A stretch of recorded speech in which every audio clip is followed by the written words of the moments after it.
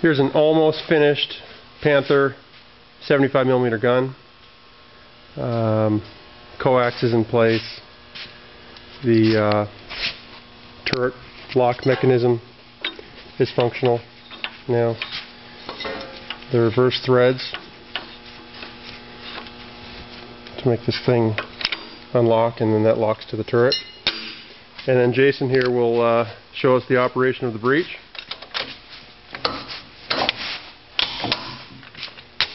So the extractors hold the breech open, and since we don't have a shell at the moment, the way to close the breech is then to hit this lever on the side. You ready? Yep, hit it. Just like that. So a few more details. Do it one more time, Jason. Sure.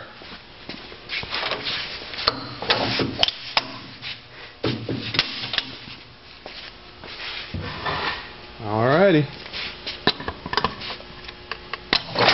Just like it was made for it.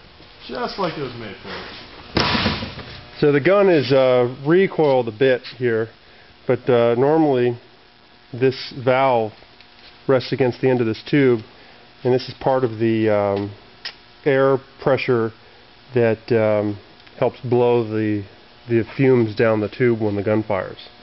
It somehow hits this valve, and there's air coming here from the air compressor, and it pressurizes this around the back side. Those holes that go through here into the into the breech assembly. You can see there's holes there that help push the fumes out the barrel.